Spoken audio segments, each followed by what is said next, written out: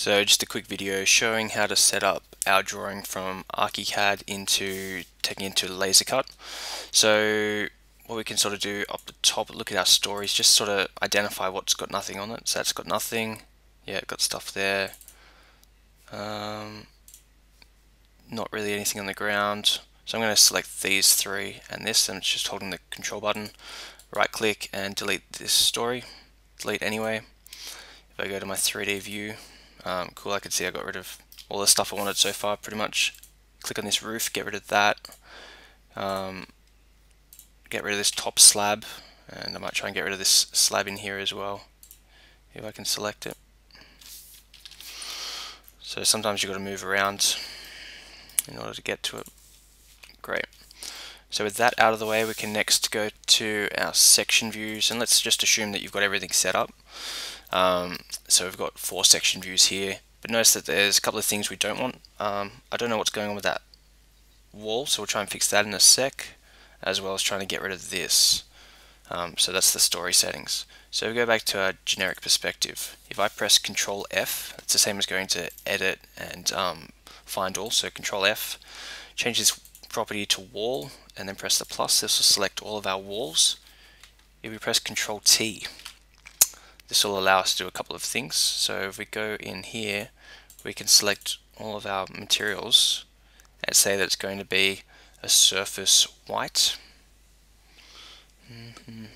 Surface white. Don't seem to see it. There we are, surface white up here. Great. I don't think you've got this option, but align texture to wall edges might help. And we might just scroll through here. Wall end lines. Change that to none. I don't think that's going to make much of a difference for us. Great, and we want to make sure this button is pressed, which just links to these, all saying that they're the same thing. And if we press this wall exterior brick, might leave that, but we'll change this one up here from the cavity, and we might just change it to a plywood partition. And we'll press OK. So that's modified some stuff. If we go back to our section view, hopefully that's taken care of some issues for us. So that wall still there, but it's actually fine now. So that's good. So now we've just got to get rid of some other details. So there's sort of 3 things that we want to remove at this stage, and we can actually do them for all of our section views at the same time. Likewise, we can do all of our elevations. So I select one of my section views, hold down the Shift button and select at the top. I've got all 4 selected at the same time. And what I can now do is go into Settings, and in Settings I'm going to do a couple of things. So if I go to up the top to Marker, and I'm just going to change this to say no marker. So where it says built-in section marker, make it no marker. Next, I'm going to just minimize that, come to model display. Again, just minimize till we see sun and shadow, and just want to make sure that this sun shadow is unticked. The lastly, again, minimize that, is go to story levels, and we're just going to change display and output to none. This should get rid of all of that sort of stuff. Brilliant.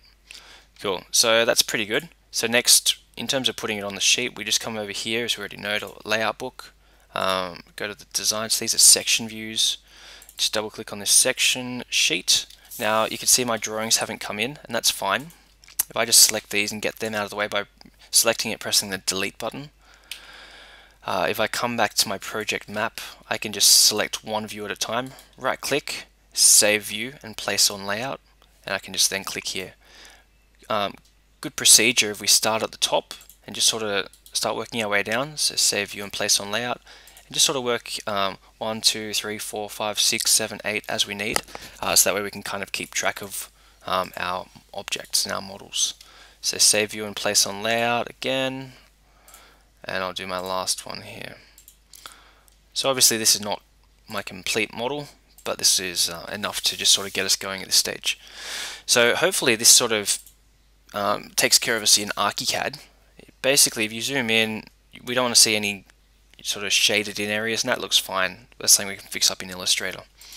So the next step is to take it into Illustrator. So what we need to do is go to File, Save As, and we're going to come down and we're going to make it into a DWG file. So save as type, DWG, and with this translator, let's just change that to the bottom one, which is special built-in translator.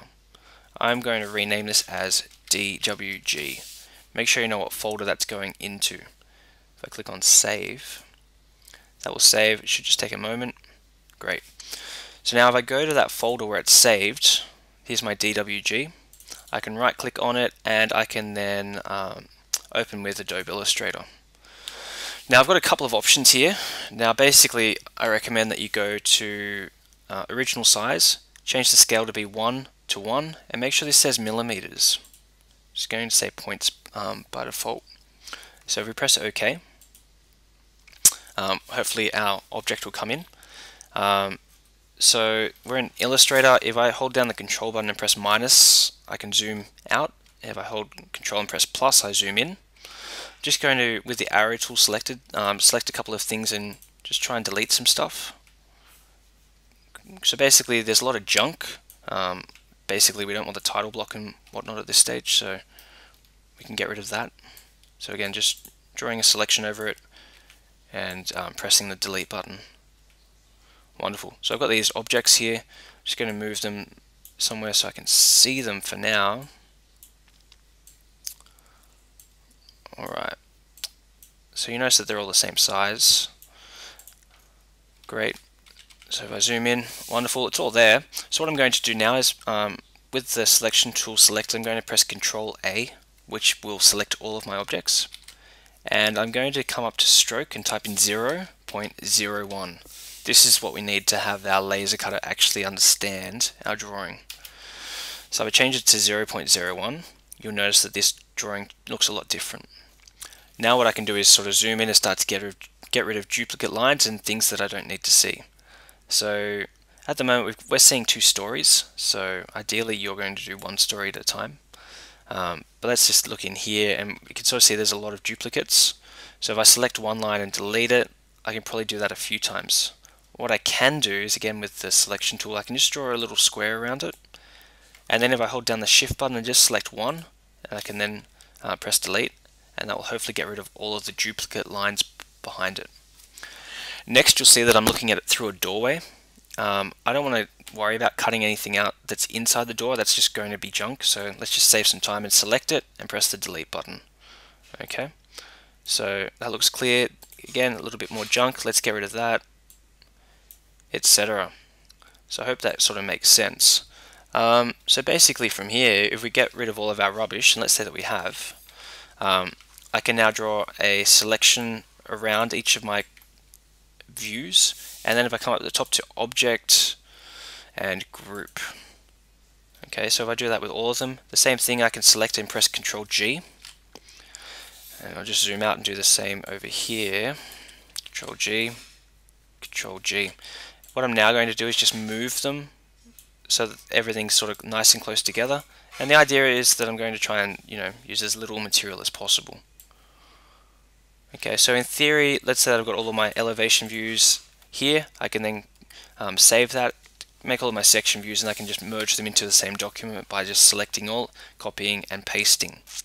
The last thing I need to do in order to make this actually get laser cut is to change the color to cut. So if I select all of my lines, so again I can draw a selection tool or press Control A, I can come up here and this is basically my fill color, and that's my stroke color, and that's my fill color. If I press in here, you notice they've got a color, so if I just double click it, great, color mode needs to be RGB. And I'm just going to change RGB to be red, full value 255, and then GMB, leave it 0. If I press OK and just have a look here, again we can see I've got some duplicates that I need to get rid of. So I haven't done a very good job here yet, obviously, but when you've gotten rid of all of your objects, so it's nice and clean like this first drawing, you're ready to laser cut. Hope that helps. If you don't understand something, please go back and watch it.